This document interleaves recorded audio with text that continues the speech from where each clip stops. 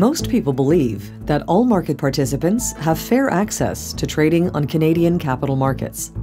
But the truth is, some high-frequency traders use technology not only to trade efficiently, but also to give themselves an unfair trading advantage over long-term investors. Put more simply, predatory HFTs use their technological speed advantage to game the system and profit by winning the race to trade and avoid trades where it's to their advantage. Here's an example. Say you want to buy 1,000 shares in a company. Chances are you'll need to purchase shares from several markets to make up your 1,000-share order. As you start buying the shares on the venues, HFTs have the technology to see those trades happen and can gauge where you'll be going next to fill your remaining shares.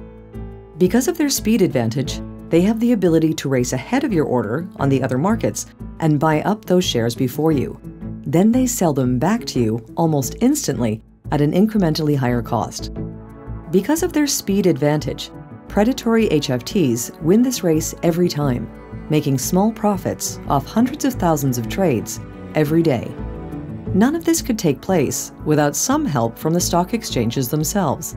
Something as simple as allowing HFTs to locate their servers in the same building as the exchange's servers shortens the distance between computers and allows the HFTs to detect your orders and trade almost instantaneously. To curb predatory trading, NEO developed an innovation we call a speed bump, a randomized delay that erases the HFT's speed advantage. But all speed bumps are not created equally. To be truly effective, speed bumps have to disrupt only the predatory practices of HFTs, while not creating a further disadvantage for long-term or retail investors.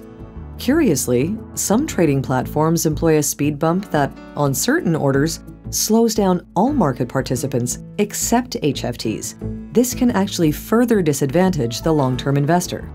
On the NEO exchange, we use trader IDs to apply the speed bumps specifically on orders from high-frequency traders, imposing a randomized delay of between 3 and 9 milliseconds on HFTs looking to take liquidity out of the NEO book. This specific approach was developed to level the playing field by eliminating the speed advantage leveraged by predatory HFTs, while allowing HFT strategies that benefit the long-term investor. It's another way NEO helps ensure fairness and liquidity in the market. NEO, Canada's new stock exchange, is here.